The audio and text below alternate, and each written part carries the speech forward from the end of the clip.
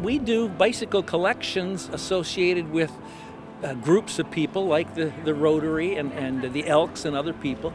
This has been an event we've done for over 10 years. We're very excited to be here collecting these bikes.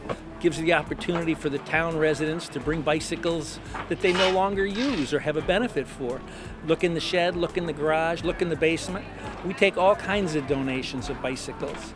We tend to invite people to bring as many as you can, whether you think it's usable or not. And these bikes will get fixed up and given back out to the community who desperately need bikes for transportation. We are all volunteers. We're a 501c3 volunteer organization that's been around since the 08-09 time frame. We have a number of volunteers, a core of probably 30 or 40 volunteers. We take in all the donations, and we have a dozen or so workstations. We wrench them, clean them up, make sure that they're safe. And the majority of the bicycles that are donated, we give back to the public for folks who need transportation.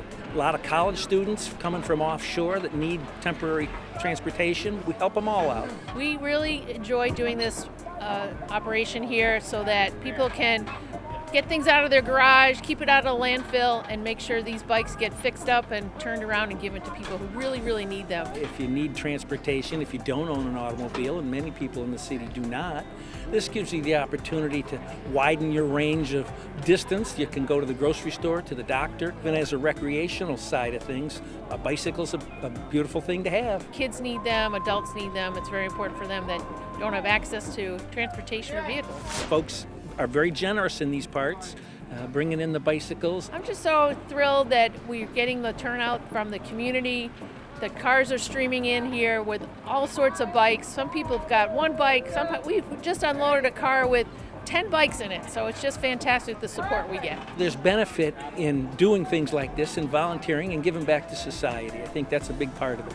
Our mission is to help folks in their transportation needs, and I think we're having a big impact on this Rochester area. For example, last year we gave away over 2,000 bicycles and repaired over 3,200 bicycles in the calendar year. So I think we're having a big positive impact